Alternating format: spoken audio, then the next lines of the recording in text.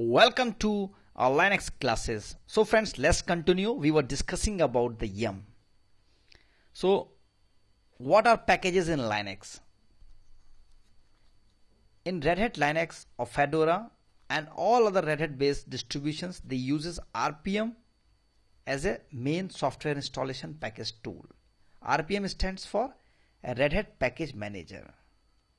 A Linux software package is nothing but a compressed archive of files which consist of product information, program files, icons and different libraries which enables the functioning of that software packages.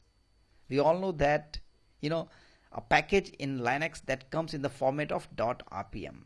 So that package which is it is a compressed archive of files and which is consisting of product information, program files, icons and libraries. RPM is the default package installation tool used in Red Hat Linux, and RPM that stands for the Red Hat Package Manager. So this is the packages in Linux. Let's continue. So if RPM is already there, then why yum is used? So friends, we already understand this in the last lecture. Let's continue. So friends, what happened? We know that we have the RPM command and we can use that command for the installation of any RPM package. But while installing a package with RPM command, what happened?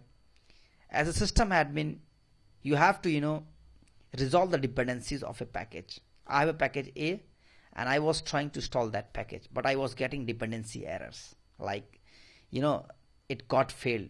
You are trying to install a package but it was keep on failing. The reason was that the package A is dependent on further 4 or 5 packages. So as a system admin, you have to first download those dependent package and you have to install those packages, and maybe while installing those dependent package, those packages are further dependent on further packages. So it's become a tedious job to install a package. So friends, RPM and yum are completely two different things.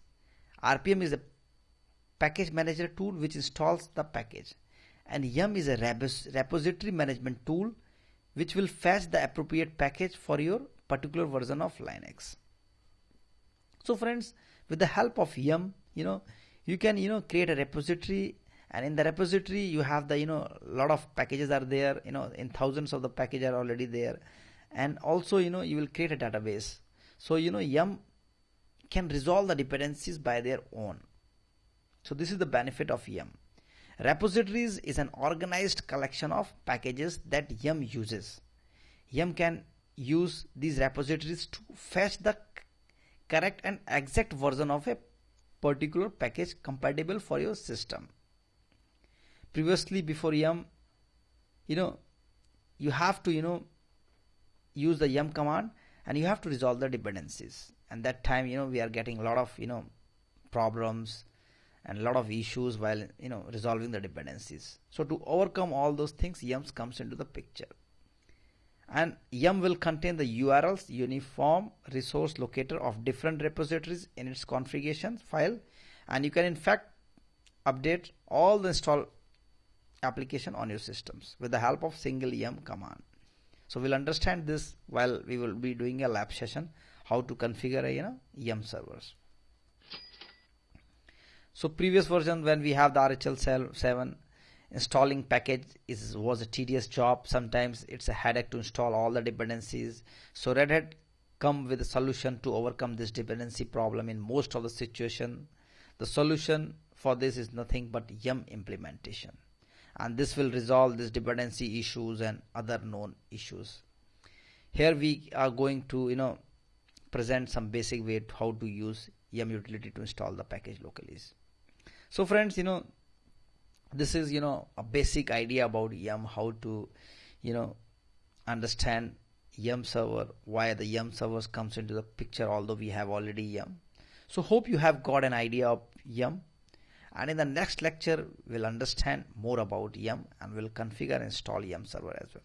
So friends, thanks for watching. If you have time, please join with me in the next session.